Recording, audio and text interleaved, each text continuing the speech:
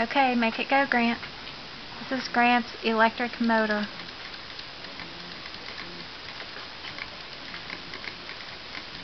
Now, the battery is running low, so it may not last for long. And actually seems to be accelerating a little each time. Tell me again what it's made out of. It's got a magnet below it, wires go into a battery, of course. Then now paper clips, and this would be the coil, the brain of it. The magnet would be the heart. This would be the fuel supply, in this case the stomach pick of it.